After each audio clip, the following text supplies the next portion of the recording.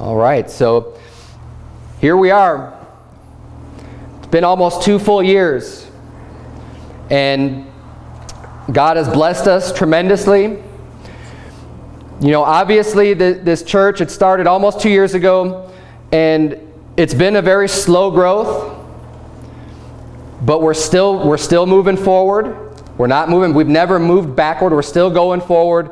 But you know, I want to start off just by saying, you know, all great things, all good things, they're going to start small. They're going to start real small. You think of the great oak trees that you might see, real strong wood, strong trees that are out there, and they're real tall and mighty, and you look like nothing's going to knock that down. Nothing's going to uproot that tree. Well, it didn't get that way overnight. Every big, strong tree that you see started from one small seed.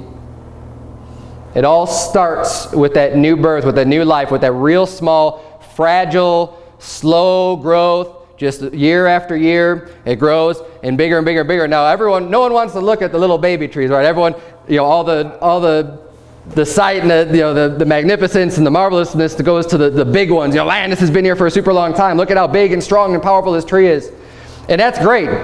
But everything comes in its due time. You know, those big trees start small. Our church, of course, it's starting small, but we're doing it the right way.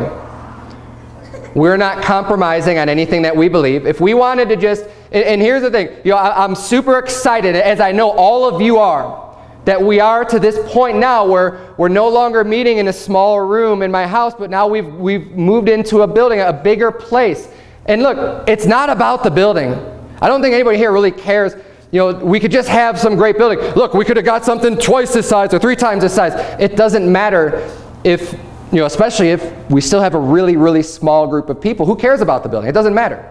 The building means nothing except that it's a path that we're on to fill up with more people. You know, Jesus Christ said, you know, go out and compel them to come into my house. And this is the focus that I wanted to have this morning, where I'm going to be preaching to you this morning on taking Word of Truth Baptist Church to the next level. We're in a growth. You know, we don't want to have stunted growth and just be stuck at an infancy stage for our entire existence. That would be sad. That's not right. We need to continue to grow. But here's the deal. We are a body. We are a congregation. The church is not the pastor. The church is not just you individually. The church is all of us. It's the entire congregation. We all make up this church. And in order for us to grow as a church, we all have to grow individually. We all have to grow together. We have to be coming together in the unity of the faith, but also doing the things in our own lives to continue to grow, to continue to reach people. If we really want to see this church be a great success, and by success I mean to the point where we're reaching the maximum number of people that we could reach in this community, where we could bring people together, bring people into this church, and see lives get changed, see souls get saved, and see people serving God with their life. If we want to achieve the maximum of that, hey, we all need to participate. We all need to get together and get involved in the work. One person doing the work can only achieve so much, but when we all get together and we're all growing, hey, God's going to bless that. He's going to bless that even more. We started off reading in Ephesians chapter 1 because this is one of the main verses. There's a few places in the Bible that use the word of truth in Scripture. And a lot of thought and a lot of time and just thinking about what the name of the church should be before we started this church was put into that. And this is one of the verses that we actually have on our invitations as we go out. It's Ephesians 1, verse number 13. It says, in whom ye also trusted, after that ye heard the word of truth, the gospel of your salvation, in whom also after that ye believed, you were sealed with that Holy Spirit of promise, which is the earnest of our inheritance until the redemption of the purchased possession unto the praise of his glory. There's a lot of things I like about this verse. You know, one of the most obvious things is that it gives you that concept of your eternal salvation, eternal security. You are secure. When you got saved, when you believed on Jesus Christ, after that you believed, you were sealed with that Holy Spirit of promise. When you put your faith in Christ, He has sealed you. You are His. He put that earnest, just like the earnest money on a house, He put that earnest of the Spirit into your heart. You belong to God now. You're His. But not just that, where did that come from? Where did that seed come from? It came because they heard the word of truth. Without hearing the word of truth, without hearing God's word, the Holy Bible, His message and His words, it's impossible for people to get saved. We need that word of truth. And that is what this church is all about, is providing the word of truth. God's holy, unadulterated word. Look, we're all adults here except for, a few of the children. I guess we're not all adults here. We have some children in the room, but we can handle it no matter whether you're a child, whether you're an adult. This church is supposed to be a group of people that love the truth. We want to know the truth. We want to hear the truth. Look, sometimes the truth is amazing, and it's beautiful, and it's great, and it's comforting. And you think, wow, God is so merciful, and God is so long-suffering. Even though I continue to screw up in my life, I know He still loves me. I know He's there for me. And even when I make some really, really, really poor decisions, He's still there waiting for me to come back to Him. And that is great news, and that is very comforting. And I love hearing that truth. But you know what? Sometimes the truth isn't always that pleasant. The part where, it's saying you're not doing what's right. You're sinning. You shouldn't be doing the things that you're doing. You are working contrary to the Lord. For example, when Jesus Christ says, he that gathereth not with me scattereth abroad. What's He saying? If you are not actively trying to gather people and get people to serve Christ and get people saved, He says you're actually scattering. You say, well, I'm not doing anything wrong. Well, no, if you're not doing good, the Bible says, he that knoweth to do right and doeth it not, to him it is sin. These are the things that it may not be as pleasant to hear that. You might feel like, oh man, that stings. Why did I come here for? That doesn't feel good. But look, it's needful. And hopefully, we're a group of people, and I believe that we are. I know right now I could speak for probably just about everybody in this room, that the group of people in this room love God and we're interested in knowing the truth. Good, bad, ugly, whatever it is, whether it's comforting, whether it's convicting, we want to know what's right. Because we want to do what's right by God, and we know ultimately God knows what's best for us. So the things that we're doing, where we fall short, where we're failing, well look, we know that if we change those things, it's only going to be better for us in the end anyways. So we want to know, hey God, what am I doing that's wrong? Where am I in sin? Where are the things that I'm doing that I shouldn't be doing, Lord? I want to know what they are because I want to be blessed by You. I want to know what it is that You have for me to do in my life, where I'm not falling short. These are the types of things that we want to know. But you could only get that from God's Word, and in this church you're going to be hearing it from someone who's going to preach all of the Bible, everything that's found in the book. Now, just as the oak tree, right now we may be small, we may be a small in number, but I believe we have a very solid core of people who love God. We're in it for the long haul. We're not going to be, the flash in the pan type of a Christian where, oh man, I'm going to go out and serve God and do all this great work, and then the next day, the next week you're not even in church, right? No, we know that this is a lifelong thing. Being a Christian, serving God is something that you dedicate your whole life to doing. It's not just a 1 week thing or 1 month thing or 1 year thing. This is something that you need to invest your life into. It's that important. I mean, what is your life? The Bible says it's just a vapor. You're here today, gone tomorrow. Your lifespan goes by in the blink of an eye. When all things are said and done, and when you look back on your life, it's going to be vanity, and you will have no fulfillment whatsoever if you could look back at your life and be like, you did nothing for God. We need to take our time and make sure that we're doing the best to serve Him, and by serving Him, we're also serving others. So we may be starting off slow, but we're solid. How are we going to continue to grow? And we're going to go through some points here. Turn, if you would, to Revelation chapter 3. Revelations chapter 2 and 3 are great chapters because they're chapters that contain letters written to individual churches. There's 7 churches at the time that John was receiving this word from God. He's writing these letters unto these churches. and we can see a lot of good things they were doing and a lot of bad things that they were doing. And these are applicable. The reason why they're in the Bible today is because they're still applicable for churches today. We can look at these things and see, wow, what were these people doing? Here's what God liked. God loved that they're doing these works. God loved that they're remaining steadfast. God loves that they're resisting the devil. God loves that these different things. But then God also hates certain other things, and he's warning them and saying, look, churches, as a church, if you don't get your act together, he said, I'm going to remove your candlestick out of its place. And this is a serious, this applies to every church that's been in existence since from this time and henceforth, because God will look at a church and he'll say, if you aren't doing what I want you to do, if you're not serving me the way that I said to, he says, I won't even recognize you as a church. And you're going to go downhill. And churches come and they go. And they become great. And oftentimes, just like empires of this nation, just worldly speaking, empires come and they go. They reach this maximum power and then they get corrupt. And then there's all kinds of wickedness, and sin usually comes into it. And then God judges them and destroys them. All throughout history, that's been the way things go. But it's also been that way with churches. They rise up, they start up small, and they reach this point of greatness, but then they tend to forget God. They tend to forget their humble beginnings and start to get covetous and proud and having these attributes that don't belong in church, that don't belong in serving God. And usually that will bring the demise of a church. But we need to take some, look at this and maintain the right focus all throughout. It's a little bit easier to stay humble when you're small, when you're still growing.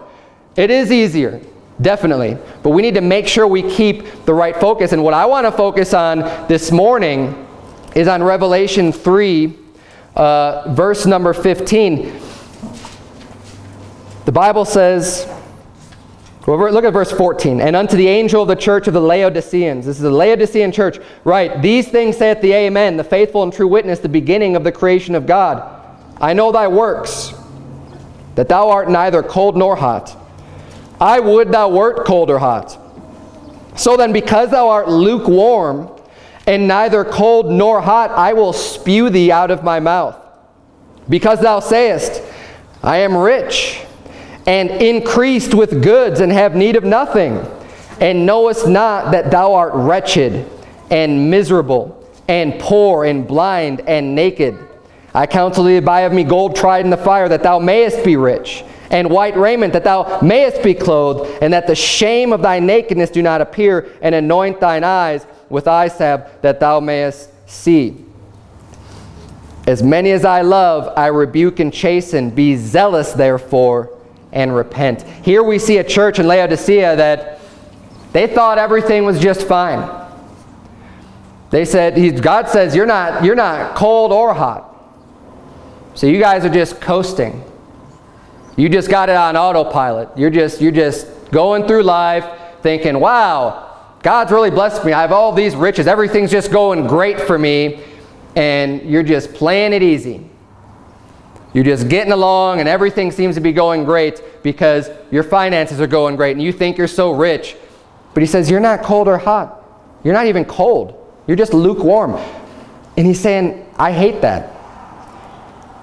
Living the Christian life, if you just want to live your life without having any problems, without having any people, any negative interactions with somebody or not getting any type of persecution for your beliefs, and you just want to go through life and not say anything about God, just be like, well, I'm saved, and things seem to be going well for me financially, and just start to get this feeling I'm rich. God hates that. That's why, as I mentioned that verse earlier, Jesus said, he that gathereth not with me scattereth abroad. That's exactly who the lukewarm Christian is. Someone, you're not going out and doing any work. You're not doing anything for God. You're just doing nothing. And you have the mindset of thinking, well, I'm not doing anything wrong. I'm not going out and committing adultery. I'm not going out and getting drunk. I'm not going out and doing these wicked things that so many other people are doing. So I can't be doing that bad. And God's saying, I want to spit you out of my mouth. I want to spew you out of my mouth. You are just lukewarm. Look, either get in or get out is the attitude that he's taking here. Look, if you're going to serve me, get in and get in all the way. Start serving me. Start doing something. Get active. Yes, it may cause some trouble in your life from other people who don't agree with what you believe. Yeah, you may face some other problems, some persecutions at work, at home, wherever. And especially at home, this is something that drives a lot of people to just shut their mouth. Tell family members, they don't want to hear it. And then you say, well, I don't want to cause problem with my family. But Jesus Christ said, he that loveth father or mother more than me is not worthy of me. He that loveth son or daughter more than me is not worthy of them. There are things, God's word needs to be spoken. It needs to be said. It needs to be talked about. We have a society that wants to tell you, oh, it's taboo. Don't talk about religion. Religion and politics, don't talk about them. Don't bring it up because we just want to get along with everybody. As if that is the point of life. From the world is going to tell you, well, just getting along with everybody, that's just the whole point of life.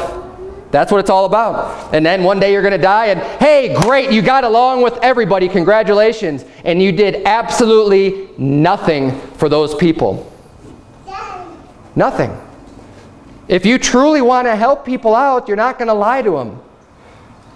There's a great analogy is someone's got their house on fire and you just want to be warm and friendly and, hey, how you doing, neighbor? Everything's going great. Okay, good. Well, I'm going to go to bed now. You take care. Have a great night. They're not going to give you any problems, but you didn't do anything to help them from their house that's burning down, and they're going to get, they're going to die in the fire. There's a lot of warnings in the Bible, and I'm going to be preaching a sermon on those coming up soon. There's a lot of warnings that God has given us. A lot of things that we need to look out for. A lot of truth in these words that say, look, avoid this. Don't, flee fornication. Avoid it. Avoid false doctrines. Avoid the Pharisees. Avoid all these different things because it's going to ruin you. It's going to destroy you. These things are going to get in and they're going to ruin your life. And there's a lot of warnings that we need to be able to warn, as in our Bible memory verse from last week, the very first verse, warn the unruly. That's something that we need to do. There's warnings in the Bible. Hey, we need to take these warnings and pass it on to people. Warn the unruly, those people who don't want to have God's rule over them. Obey just basic principles in the Bible. They're unruly. They don't care about it. They want to have nothing to do with it. They need to be warned. If you don't say anything, they're going to continue on doing what they're doing. Somebody needs to speak up and speak against a lot of things that are going on in this world in order for people just to hear and say, oh, wow, I didn't even think about that. Because there's a lot of people out there that just, they want to know what's right too. I run into them sometimes out so many people just say, well, yeah, they've got a similar mindset. I want to know what's right. But they've never heard it. People have never heard the gospel before. They're just sitting there waiting to get saved, but they've never even heard it before. But how is that person going to get saved if you don't open up your mouth and preach boldly the gospel of God? You can't just say, oh, well, the pastor, he's going to go out and do that. That's his job. I'm only one person. I don't have the map in here yet. I'm going to put it up on the wall. But I'll show you how long it takes for one person to just do some of this, especially some of the streets out here, they're really long. One person is not going to cover this whole city. No way. It's not going to happen. That's why we need the church, everybody. God has committed unto us the ministry of reconciliation. It's our job. Our job as a whole, not just one person. It's not any one person's job. It's all of our jobs to go out and preach the gospel. God wants us to be on fire. He doesn't want us just saying, okay, I checked it off, I came to church, that's done, that's out of the way. No. Get on fire for serving God. Don't compromise. Maintain that love of the truth. Turn, if you would, to 2 Timothy chapter 2. 2 Timothy chapter 2. So we're focused on our growth. We want to take Word of Truth Baptist Church to the next level. We don't want to have this mindset of thinking, oh, great, we've got this beautiful building. We've arrived. Here we are. I'm just going to take it easy now. We're going to relax because we've got these nice chairs and this nice piano and this nice carpeting and this nice paint on the wall. That's not what it's about, folks. Look, is it nice? Hey, praise the Lord that He's blessed us to meet in a nice location. Praise God for that. I'm happy for that. There's nothing wrong with being happy about that. But that is not what this church is about. And that is not the, a reason to just say, cool, we're here, we'll take it easy now. No, we need to keep moving forward. And actually, I'm using this. This has got me excited. It's exciting news. It's a nice change. It's a nice place. Let's go out and be re-inspired and reinvigorated. Go out and reach even more people. Bring them in here. Get them under the preaching of God and get some more lives changed. You're in 2 Timothy chapter 2. One of the ways that we're going to grow as a church, as I mentioned earlier, it's going to start with you individually. And one of the ways that we need to do that is with your personal sanctification. Just everyone individually. In order for God to use us and to bless us, we all need to be making sure that we're keeping ourselves right in God's eyes. And He's going to be leading our paths, and we're not just going astray and going to the left hand and going to the right hand and doing all these other things that we want to do. We need to be doing what God, and look, I know that it's God's will that this church grows. I know that for a fact. It's not a question. It's not, I don't know, does God just want to have, 20 people sitting around the room? 20 believers studying His Word? Or do you think God might want some more than that? You think God might want a few more people, a lot more people, coming and serving Him and getting right with Him and learning from His Word? Look, I know that that's what God wants. There's no question about it. But we need to make sure that we're doing our part. Because look, God has a role for every single one of us in this church, and He wants to use you. The only one that can limit God is us. God doesn't want to be limited. God is a God of miracles. God is a God of great things. God is a God of taking someone of lowly stature and of no repute and using that person to do great things and to do wonders. He takes men like Moses, who were like the meekest man, he was the meekest man on the earth. Not someone that you would look at and say, wow, he's a great leader. No, the last person that you would think he's going to be this great leader and lead all the children of Israel out and perform all these great miracles and stand up to Pharaoh and say, look, he uses people that you would never guess, because that way God gets even more of the honor and God gets more of the praise and the glory, because He's using someone that they don't even have the natural abilities to do it. And that's what God wants to do. So don't sit there and say, well, I'm not very good at talking to people. I'm kind of shy. Look, God will use you. It's God that's working through you, and He can use you to do mighty things. Don't let your own physical incapabilities or whatever your perceived incapabilities keep you from serving God and from doing what's right. He will use you. But in order for Him to use you, we need to make sure that we're a vessel that's meet for the Master's use, that we're ready to use. And wherever you're at, whatever stage you're at, look, God wants you to come to Him and start doing what's right. And even if you've never been sowing before, look, you can get people saved. And He will use you to do that. But I'll tell you what, the more you can get cleaned up, the more you can practice, the more you go out and do it, the more He's going to be able to use you. And the more you're going to be able to do for God. You're in 2 Timothy chapter 2. Look at verse number 19. Verse number 19 says, nevertheless, the foundation of God standeth sure, having this seal, the Lord knoweth them that are His. And let everyone that nameth the name of Christ depart from iniquity. God wants us to depart from this. Stop sinning. Look, get the sin out of your life. Let everyone that, if you name the name of Christ, are you here this morning? You say, yes, Jesus Christ is my Savior. My faith is in Jesus Christ to save me. Depart from iniquity. We need to get that out. Look, get away from it. Get it out of your life. Verse 20, but in a great house there are not only vessels of gold and of silver, but also of wood and of earth, and some to honor and some to dishonor. What a shame that would be for it to be said of you that, oh yeah, you're a dishonor unto God. It says, hey, in a great house there's a lot of people, and there are a lot of people that are saved. Now overall, there are few that are saved in the whole grand scheme of things. But just in general, there's, I mean, you can say millions of people are, whatever the number is. It may be few in the total population, but there's still a lot of people. It's still a great house. Some vessels unto honor, some unto dishonor. In a large family, you may have some kids that are really good kids, some kids that aren't so good, right? And they could kind of bring dishonor upon your family when they go out and do rotten things, right? But it doesn't mean they're no longer a child, right? Obviously, when you're born again and you're saved, you become a child of God. Hey, you're a child. But in a great house, you know what? There's some vessels unto honor and there's some vessels unto dishonor. We want to make sure that we are vessels unto honor, that we are bringing honor unto God, not dishonor. Look at verse 21. If a man therefore purge himself from these, he shall be a vessel unto honor, sanctified and meet for the master's use and prepared unto every good work. We start purging out the sin from our life. We start doing what's right. We start actually listening to God and say, wow, okay, maybe I shouldn't be doing this. I'm going to change what I'm doing because it's what God told me not to do.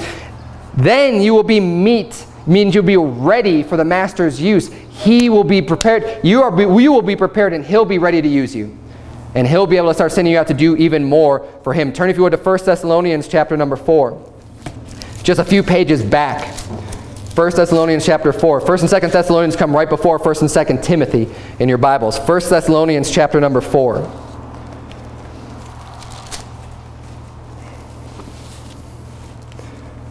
Verse number 1.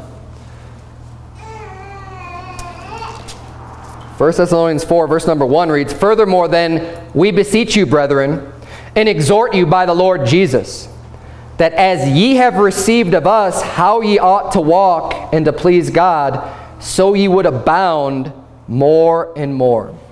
For ye know what commandments we gave you by the Lord Jesus. For this is the will of God, even your sanctification, that ye should abstain from fornication, that every one of you should know how to possess his vessel in sanctification and honor. Look, he's saying, you've heard the commandments. We preach it to you. You've heard God's word. You know that these things are wrong. He says, this is the will of God, your sanctification, getting that sin out of your life, getting away from that stuff, being sanctified so that you can possess your vessel, the body that you are carrying, in sanctification and honor, with respect, with integrity unto God. Say, you know what, I'm a Christian and I'm going to keep my body as pure as possible, so I'm going to get rid of all this sin, this fornication, the drugs, the alcohol, whatever case may be, it's out of my life.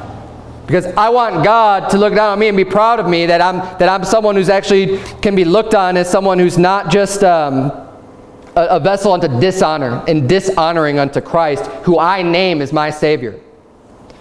Let's keep reading here, verse 5. Not in the lust of concupiscence, even as the Gentiles which know not God, that no man go beyond and defraud his brother in any matter, because that the Lord is the avenger of all such. As we also have forewarned you and testified, for God hath not called us unto uncleanness, but unto holiness. He therefore that despiseth not man, but God, who hath also given unto us his Holy Spirit. In order for us to grow, look, individually we need to be keeping ourselves meet for the master's use. We need to be keeping ourselves free from a life of sin. I mean, obviously, I know that we're all going to be sinners, and I know that nobody's perfect, but don't let that become your excuse when you do sin. Well, nobody's perfect. Well, it's okay because I'm just human anyways, and just have this permissive attitude of just saying, well, okay, I did wrong, and just kind of be flippant about it. Whatever, no big deal, I'm a sinner, okay. Instead of having a proper sorrow.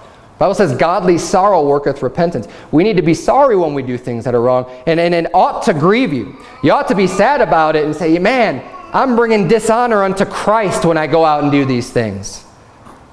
That's not honorable. I need to change that.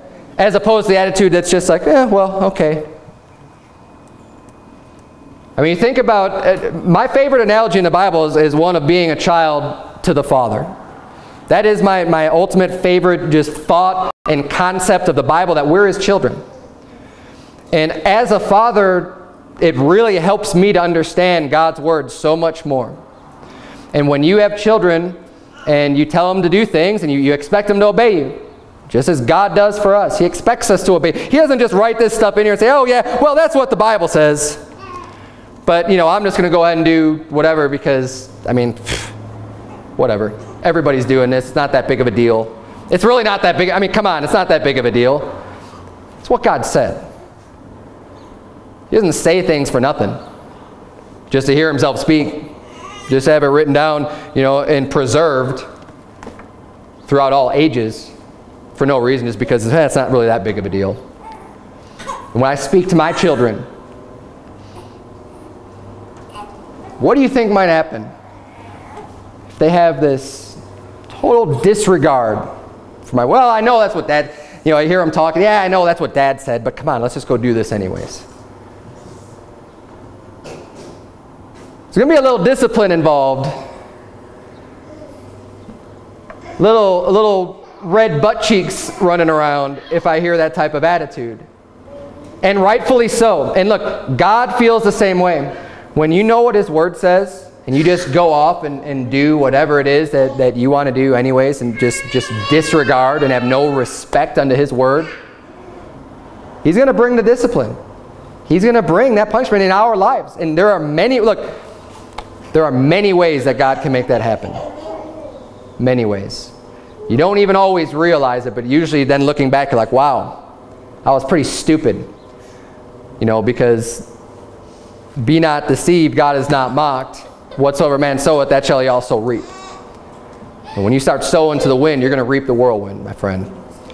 But we need to keep ourselves in that sanctification. Look, instead of being chastised and disciplined by God, let's get blessed by God. Let's get rid of those. Let's listen to what he has to say and start doing them, getting the sin out of our life. And that is going to help us to grow. One other thing that's going to help us to grow, my last point, is going to be having a love for others. That is a driving factor in our life, in our existence. Is, the two great commandments are love God, right? And love other people. Those are the two great things we need to do, and keep that focus. Obviously, we need to love God first, but in loving God, hey, God wants us to go out and be, the titles that are used in ministry, it's minister, servant, right? These types of things, it's helping other people, putting other people above your own needs. Looking at someone else and say, wow, how can I help this person? And having this type of an attitude, and not being so concerned about your own self, but worrying about, hey, how can I be a blessing to them? How can I help them to succeed? Here's someone that may be struggling in an area of their life. How can I help that person? And looking out for each other and looking out for others as well, and going out and witnessing Christ. Let's keep reading here in 1 Thessalonians chapter 4, look at verse number 9. The Bible reads, but as touching brotherly love, ye need not that I write unto you, for ye yourselves are taught of God to love one another. And indeed ye do it toward all the brethren which are in all Macedonia. So he's saying, look, you're doing a good job. You don't need for me to tell you that you need to love your brethren. You already know that. You already know it, and look, and indeed you do it. And I could say that this morning. You know that we need to be loving our brothers in Christ. You know that we need to be helping them out, and you're doing it. But let's keep reading this verse. He says, but we beseech you, brethren, that ye increase more and more. Don't become complacent and say, yeah, well, I do help people. Look, let's do more and more. Let's serve God. Hey, this is a great step where we are right now, but I'm not happy with just staying here. I want to be out of here in a year. That's the least we sign, 1 year. Now, is that going to happen? I don't know. I don't know what God has planned, but we all need to get active and get activated and go out and increase more and more. Say, look, oh, I'm doing good things. Well, let's do more. Let's serve God more. Let's really push ourselves to do this thing. Say, but I do care about other people. Let's increase more and more. Let's see what more we can do. Turn, if you would, to turn, if you would, to 1 Corinthians 13. 1 Corinthians chapter 13. I want to ask you this morning.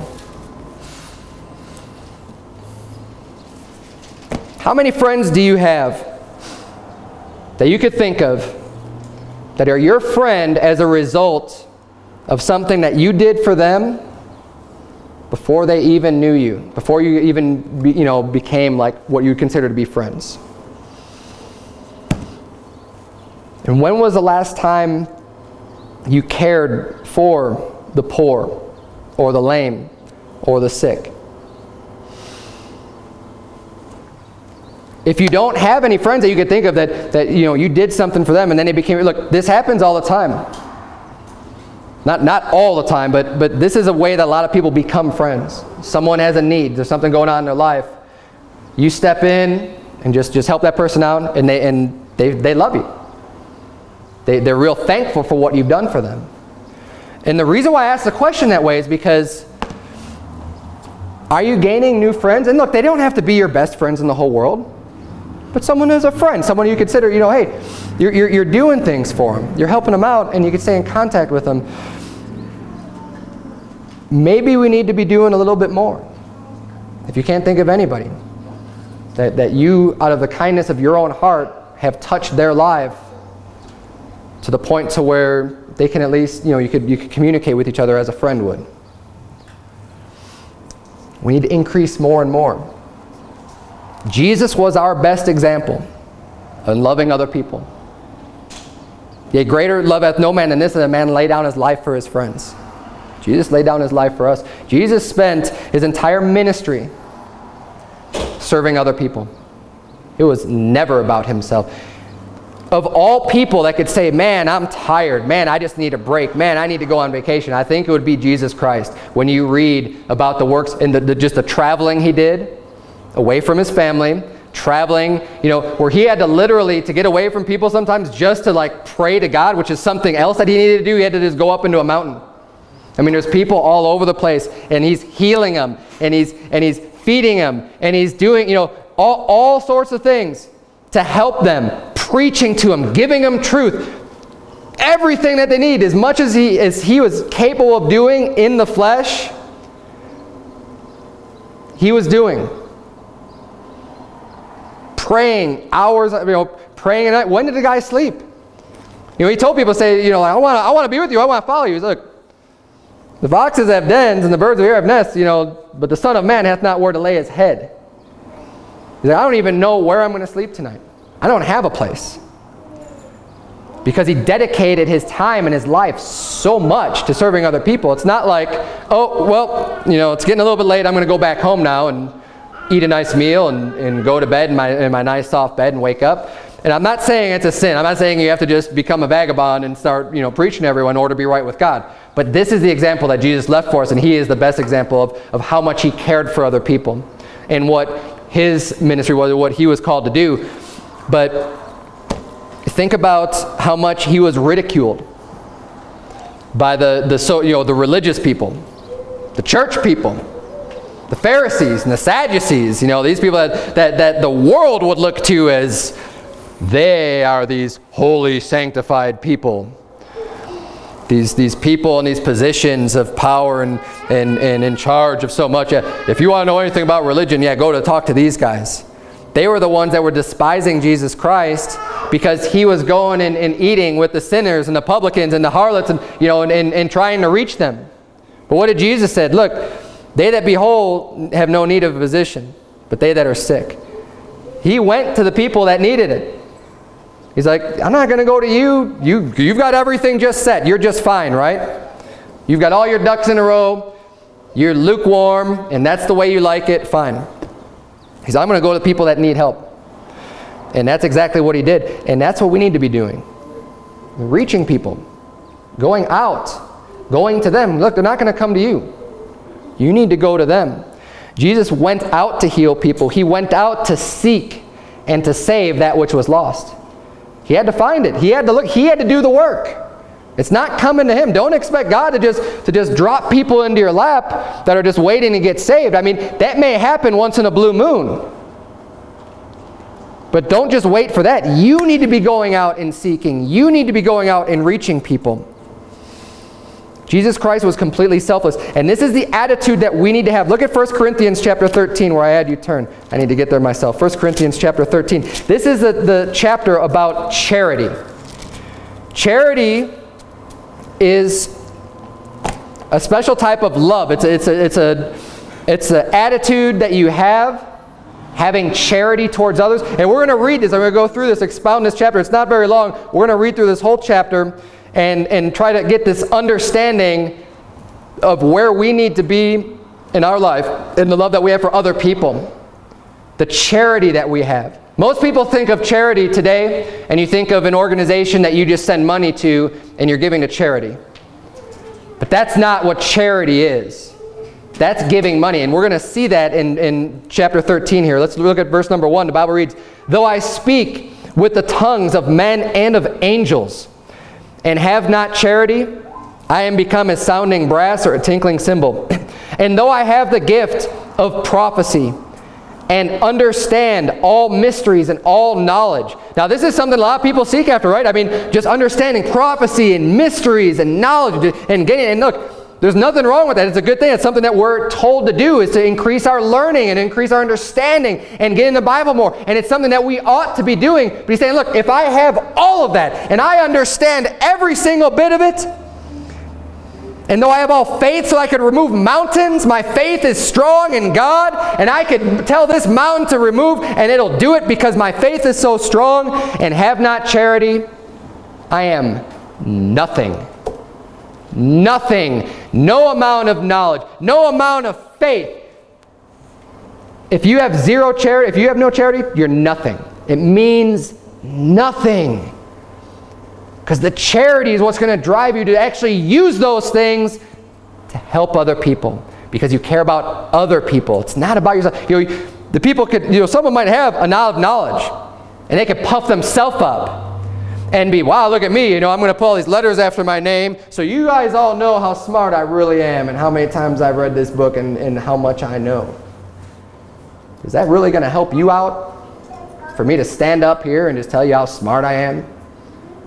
Not at all. If anything, it's going to drive you away from, you're like, look at this jerk, you know, this know-it-all. I want to hear what he has to say. But if you're using that knowledge that you do have to help other people out, say, look, this is what the Bible says. This, you know, we need to be following this because this is going to help you out. You need to avoid this stuff. That's another thing. That's having the charity to help people out. Same thing with the faith. You know, you can do these great things because you believe in God and you have this strong faith, but you have charity, you're nothing. Verse number 3. This is what I was referring to about, you know, giving money to some organization. That's not charity either, just the act of doing that. Verse number 3, "And though I bestow all my goods to feed the poor." All my goods. If I give everything I have to feed the poor. "And though I give my body to be burned, and have not charity, it profiteth me nothing." So wait a minute, how could you give everything and not have charity? A lot of people do it. Look at the Bill Gates and these, you know, these rich people who give a lot of money to organizations, right? Why do they do that? You think it's because they care? That's exactly right. They want people to pat them. They're patting themselves on the back. They want the accolades. They want people to say, "Oh, what a great guy! Look at it." Because do they ever just donate money and not say anything about it? Do any of these people just? They care about an issue, and you know they're real wealthy, and say, you know what, I'm gonna anonymously donate $1 million to this organization because I believe in what they're doing. Not one. Nope. It's a big deal. They'll get the big building or a plaque on the wall and say, look at how great this person is because they've given us so much money. What a charitable guy. No charity whatsoever. No charity. You can give your goods, and it doesn't mean you have charity. Do you give your body to be burned? What is your intent? Where is your heart? That is where the charity lies. It's in the heart. What is driving you to do things? We need to have charity. We need that heart to serve other people. That is what's going to get this church to grow. That is what is going to, you know, that's what it's all about. Reaching people. Charity suffereth long and is kind. Charity envieth not. Charity vaunteth not itself, is not puffed up. Verse 5, doth not behave itself unseemly. Again, that's sanctification. Seeketh not her own, is not easily provoked, thinketh no evil, rejoiceth not in iniquity, but rejoiceth in the truth. That love of the truth. Not iniquity, not reveling in your sin and oh how great it is to go out and get drunk and get high and do all these things. No. Rejoicing not in iniquity, rejoice in the truth. Beareth all things. You know, charity's long suffering. You know, people, and I'll tell you what, people in need, when people are in a place in their life where they're very needy, there's a lot of things going on, it might be easy for a person to get annoyed with that and get aggravated, irritated. Oh man, this person's calling me again. What do they want now? That's not a charitable heart. Charity suffereth long. And you think about the things that you might need in your life.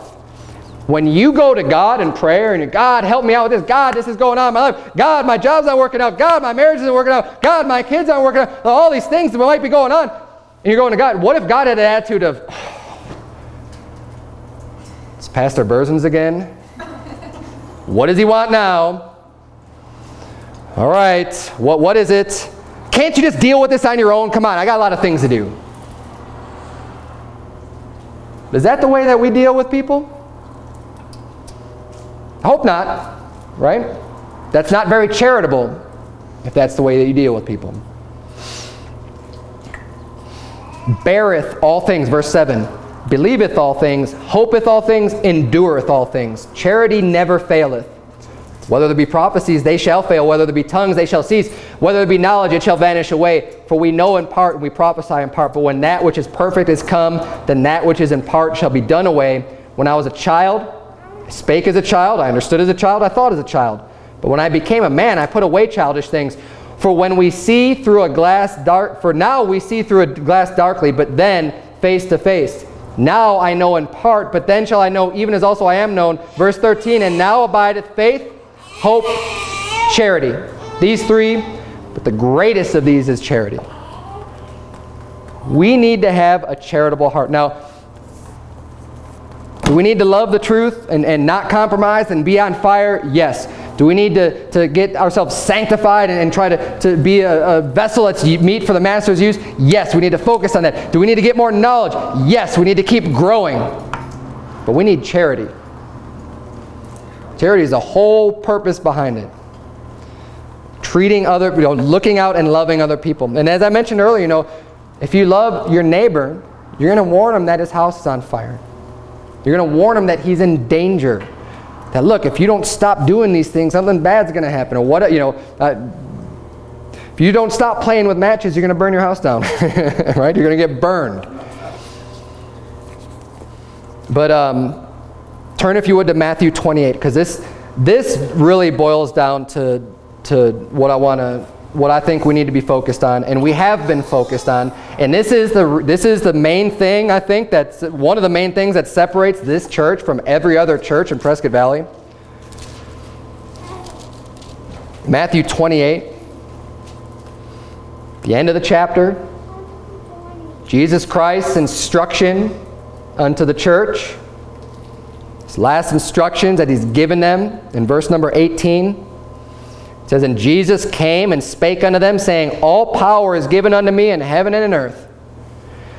Go ye therefore and teach all nations, baptizing them in the name of the Father and of the Son and of the Holy Ghost, teaching them to observe all things whatsoever I have commanded you. And lo, I am with you always, even unto the end of the world. It's a great commission. Now, this is an area, honestly, we need to work on. And I'm excited. There's some new things I'm going to be introducing to our soul winning. I don't know if you noticed this, but it bothers me every single week when we go through our announcements. Do the salvations bother me? No, not at all. But there's another number underneath the salvations that we keep track of. And right now we're in the month of October.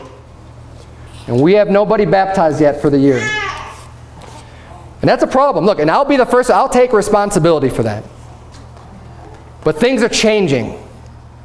Okay, we're going to be doing even more to reach people. And in the weeks to come, I'm going to explain a little bit more of what that's going to be. It involves the soul winning. The soul winning, look, people are getting saved. But we are failing in the Great Commission overall.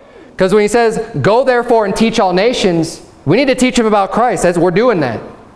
We're going out and we're teaching them about Jesus Christ. But then what's the next part? Baptizing them in the name of the Father and of the Son and of the Holy Ghost.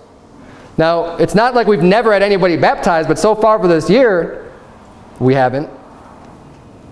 we're not fulfilling that task, that goal. We're doing something wrong. And I've identified some things in the way that I've taught people to go soul winning at the end, in dealing with people and following through with people, and just making sure that you make people a priority and really care. Look, first you should care enough about them to just give them the gospel of Jesus Christ. Absolutely. But continue to care for that person after they receive Christ. Look, don't just let them go. We need to be, as much as possible, I mean, we're not going to be these just weirdos that like, leave me alone, stop bothering me.